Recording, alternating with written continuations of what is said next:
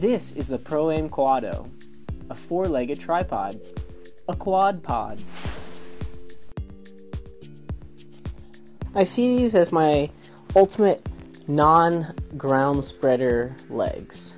They essentially have no spreader because of their rosette style leg angle locking system. I really like the ability to choose the angle you want the legs to lock.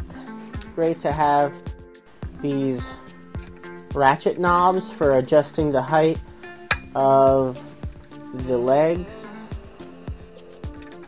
But then when you need to loosen them, you just twist without having to pull. And then I get the legs down to the height I need. Here we can see how easy it is to get all the legs to a rough, similar height and length. This is what I like to do with my other tripods, where I unlock every leg and lift it to the height I need it.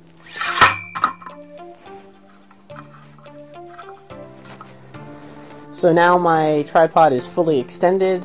I can then go angle each leg to the angle I need it to, and lower the leg needed to level the head.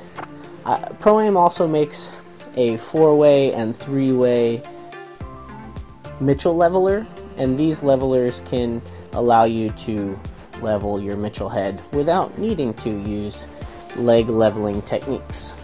Speed up your process a little. The rosette angling of the leg is definitely one of the coolest features of this.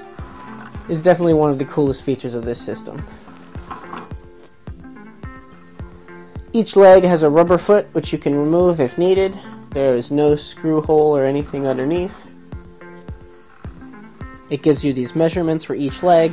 If you're not going for a fully extended shot, which is more normal, you're going to eye level, you kind of understand your head is going to be a little higher, so maybe we'll go to 14 on each leg.